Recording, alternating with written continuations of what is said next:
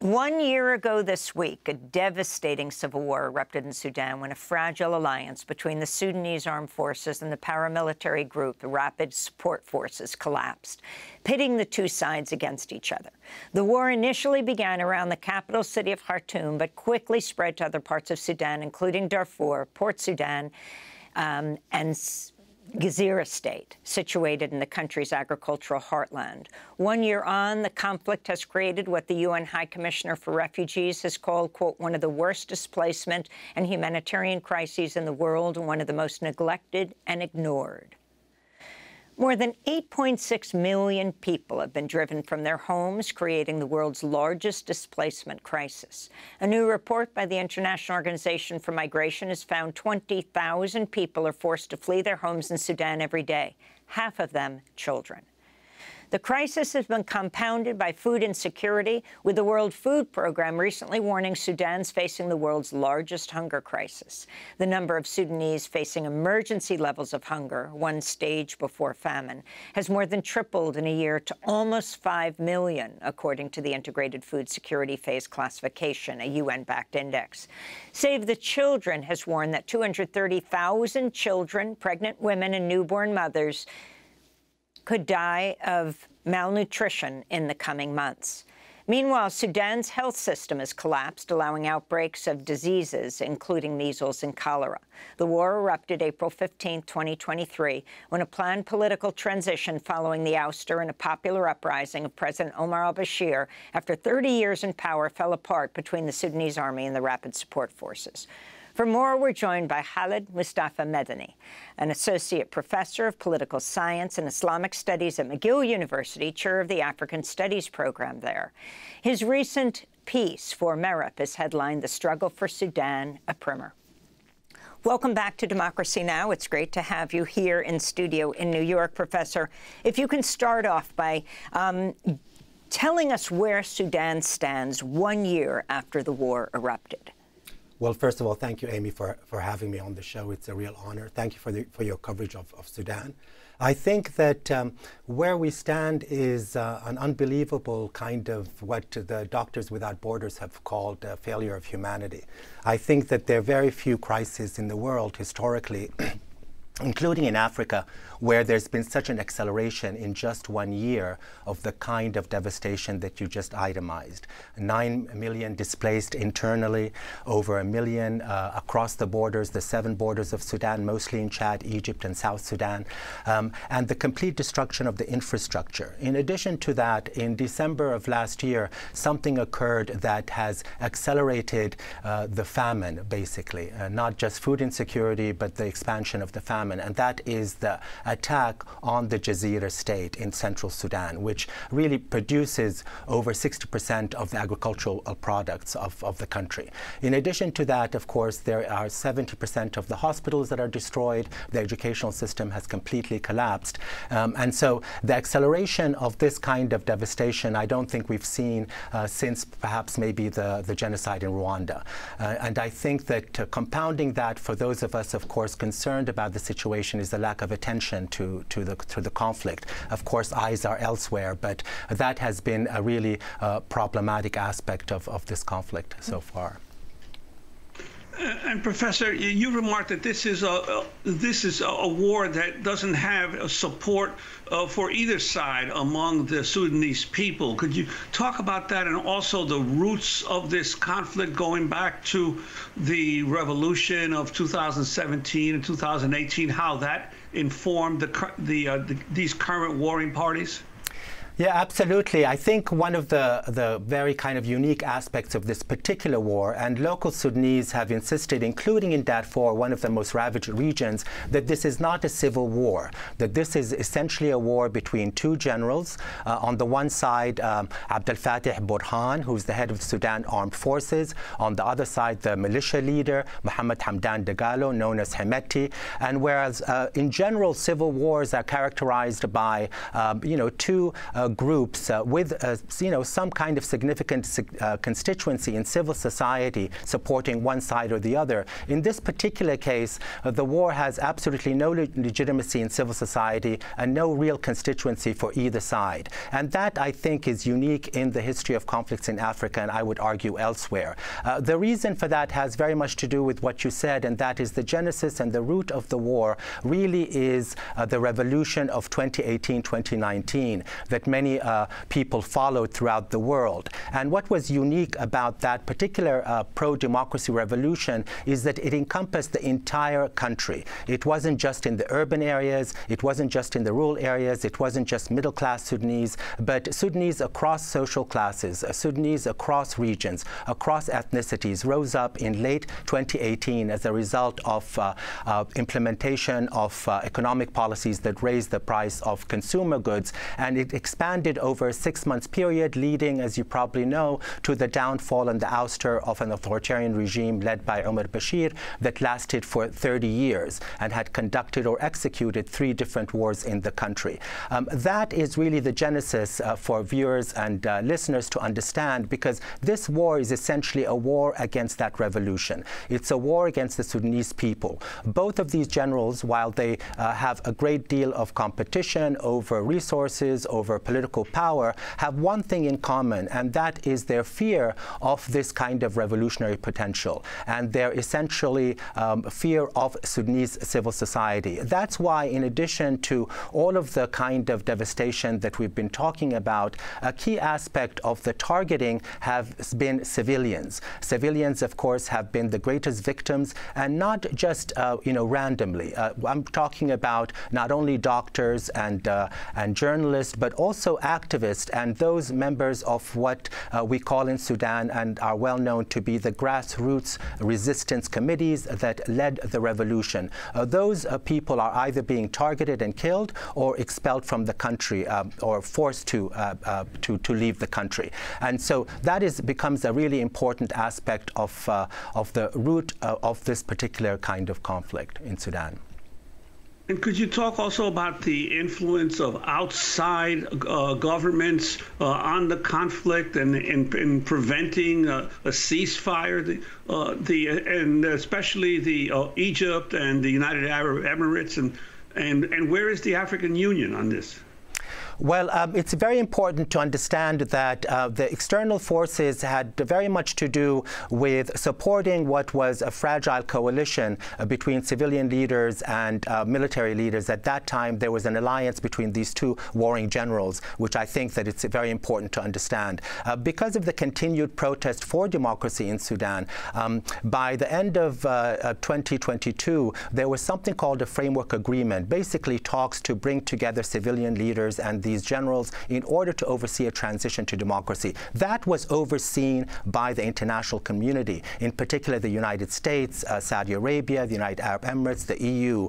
And the genesis of the external involvement and the failure to see Sudan through peace and a democratic transition really has to be understood in that context. It was at that point that I would argue that the failure of achieving a civilian transition occurred, and it was, of course, a result of the machinations of these 2 generals, but also the lack of foresight with respect to external actors at the time, specifically the lack of inclusion of the very forces and groups and youth and resistance committees and civil society organizations that really were the ones who mobilized for the revolution. So that is really important. That failure of the framework agreement, it was accelerated, it was not inclusive, and of course, as you know, the catalyst for this war began in the context of a contentious issue around merging the militias into the standing army. That, of course, would have led to the lack of autonomy and power of the militia leader who has gone to war against the Sudan Armed Forces. And at the same time, of course, the Sudan Armed Forces, Burhan at its head, was very concerned about having 2 command and control institutions. In essence, he wanted to control the country. So to answer your question currently about external actors, that is the genesis of their lack of foresight in terms of really supporting the revolution, in my view. And to bring it up to date, the kind of variety of interest, Egypt's interest in and support of the Sudan Armed Forces, the United Arab Emirates support of the militia, and Saudi Arabia's support also of the Sudan Armed Forces, has led to this situation where we have up to 3 or 4 different peace initiatives. One in Saudi Arabia, headed by the U.S., one in Djibouti, headed by IGAD, the regional bloc, another headed by the UAE that was recently held in Bahrain. Basically, competing peace initiatives that have obstructed, number one, a resolution to the conflict in terms of implementing a ceasefire, but also motivated these two generals because basically they're utilizing their patrons, whether it's outside forces, in order to perpetuate the war against the Sudanese people. So I hope that makes sense, but we do have to get back and understand the initial failures of the international community in really implementing a peace agreement that would really satisfy the roots of the problems in Sudan, but most specifically those forces, including resistance committees, young people, civil society organizations that mobilized for the revolution. The reason I mention that is that any resolution to this conflict would require getting back to that and understanding, given that this is a war against the civilian population, the support must be given to the civilian population and immediately be included in any peace initiative that would seek to resolve this conflict. Professor, on Monday, the French President, Emmanuel Macron, announced that donors had pledged more than $2 billion to Sudan. He was speaking at an international conference in Paris aimed at increasing humanitarian aid to Sudan. Even if today there are far too many conflicts, and they are conflicts that are covered more by the press and diplomatic efforts, our duty was to make it clear that we are not forgetting what is happening in Sudan, that we remain mobilized, that there are no double standards. We can announce that more than 2 billion euros will be mobilized for the women and men of Sudan. Before this conference, we had a commitment of 190 million euros. This evening, we are at 2 billion euros for Sudan. So that's French President Emmanuel Macron at this international conference in Paris. If you can talk also about the role of France, but overall, what the international community can do to be most supportive to ending this war. Well, of course, it's good news. The priority, of course, is to address the humanitarian crisis. There is absolutely no question about that. The 2 billion euros important. There have been a lot of different initiatives on the part of United Nations. Very few have met the targets, and this is one of the reasons Doctors Without Borders has called it a failure of humanity, because of the lack of donor, pledges and support. The 2 billion euros are important, but it's very important to understand that one of the central aspects of this conflict is the way that these two parties are using food delivery and aid delivery as a weapon of war, not only in terms of targeting aid workers, but also, setting up bureaucratic blockages, refusing permits for aid workers. And the reason I mentioned that is the 2 billion is extremely important, but the problem is that without a really vigorous political intervention, without understanding that this aid must be really implemented or utilized in the context simultaneously with a vigorous political intervention that seeks to stop the war. And the reason I say that is one of the most important problematics at the moment, as I mentioned, is the lack of coherent coordination on the part of external actors, with France and the EU, of course, pledging this money, Canada and the United States utilizing sanctions against these two generals, but a lack of coordination that would, A, include civil society organizations to set the agenda for a ceasefire and to implement that kind of ceasefire. And also, this kind of pledge, while it's so important, it really does not make up for the destruction of the distributive networks in Sudan. Aid is an absolutely important aspect, but what is happening now is so severe in terms of food insecurity and the famine that the support of local Sudanese, including organizations that that were transformed from resistance communities into voluntary association, like emergency response rooms. So what we need is a very vigorous political intervention, coordination between the different actors, and I'm talking about the Gulf countries, the United States, Europe, and the African countries. All of them have a stake in this conflict. The reason that this pledge has gone through, one of the reasons is the recognition on the part of external actors, to be quite honest, Amy, that there is not only a huge humanitarian crisis, but the spillover effect across the region, the Red Sea region, the strategic areas that are of such concern to the Gulf countries, to the United States, to Europe, the issue of migration. All of that necessitates a coordinated understanding of the problem or of the intervention, that everyone has a great deal to lose from this conflict. So the pledge is important and very, very important, useful and vital, but without a political coordinated intervention that includes civil society forces and supports local Sudanese organizations like the emergency response rooms, the Darfur Association, and others, we won't really see kind of the restoration of peace. Professor, I just have one question that maybe you could address briefly. A war of this length obviously requires weapons. Who is supplying the weapons to both sides, and what could be done to put pressure on the arms suppliers of the warring parties? Well, the problem is that in the Sahel region, in Africa in general, the smuggling of arms is something that is very difficult to control completely. What we call the small arms trade that is really encompasses the entire Sahel region. One of the issues of the arms supplies for the militias has to do previously with the supply of arms that was brought in by United Arab Emirates. That is something that is well known. You know, the Russian Wagner group also was facilitating arms to the militia. The arms that the Sudan Armed Forces have, of course, number one, has to do with its own stock. It is the Sudan Armed Forces and had received a lot of arms supplies. Recently, as they began to lose the war, particularly after the fall of Gezira, the central state, they have been getting arms and drones from Iran as a last resort because of the grave situation they find. So we have Gulf countries involved, Iran involved, the small arms trade. That requires, of course, great attention. There have been sanctions implemented against the financing of these arms through the corporations of both the militia leaders and the Sudan Armed Forces, who are supported, I want to add, by extremist Islamists as the only small coalition left to support them.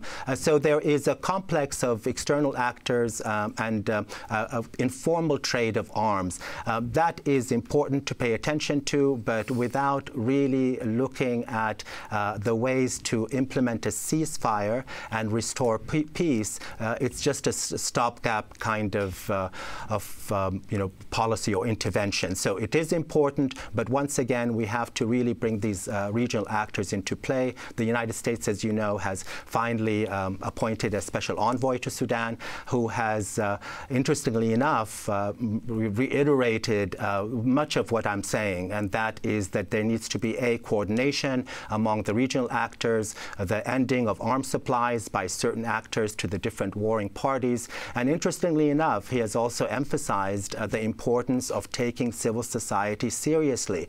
And I would like to also mention that, and this is very key, that he has also mentioned, as the majority of Sudanese have mentioned, despite the severity of this conflict, there is only one solution and only one interest on the part of the majority of Sudanese, 99% of Sudanese, and that is the restoration of full civilian democracy. I know it's counterintuitive. It seems difficult at this stage to think a post-war in Sudan, but there is, I think, that even if the American envoy has recognized, as I've said in this program a couple of times, that because of the lack of constituency, the lack of legitimacy, the kind of venal kind of instrument instrumental, self-interested political and economic objectives of these two warring parties, there is absolutely no other way to resolve this conflict except to support the vast majority of the civilian population and Sudanese inside and outside, and to continue what we call